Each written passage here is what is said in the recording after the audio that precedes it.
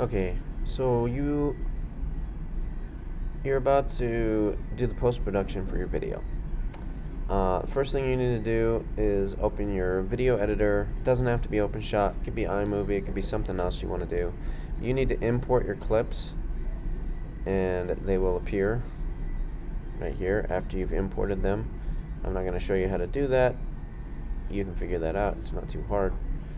Afterward, you're going to drag those clips in the order you want them onto your playhead right here, and that looks like this. You just drag and drop, and I already dragged this one, so I'm going to delete it. And then you're going to start splitting or adjusting each clip. So this first clip I have, it's kind of long and I don't really want the zoom in it, so and I'm gonna magnify it so that I have more precise adjusting. I think I could do like 1, 2, and then right before that zoom I'm going to right click, I'm going to slice, and I'm going to keep the left side because that's all I want. So notice there's a gap here now. Okay, so then I'm going to go to this clip and I can skip to the front by using this. How much of this clip do I want?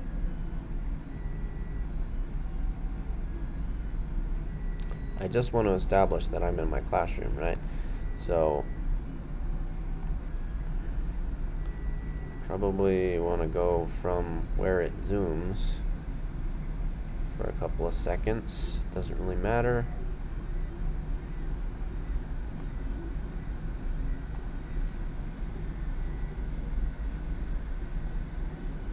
So from right here, it doesn't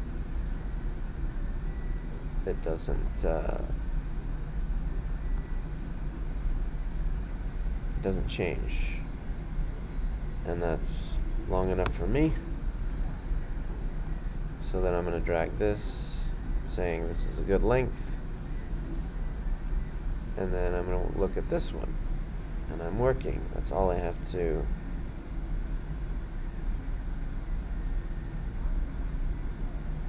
establish.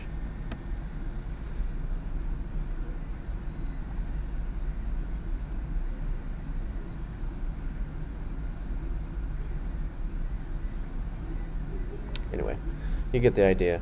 You drag, you drop, you split to the lengths you want. You're deleting the sections you don't need. On the next video, we'll talk about sound effects. We'll talk about the finishing after you play the video, and then exporting.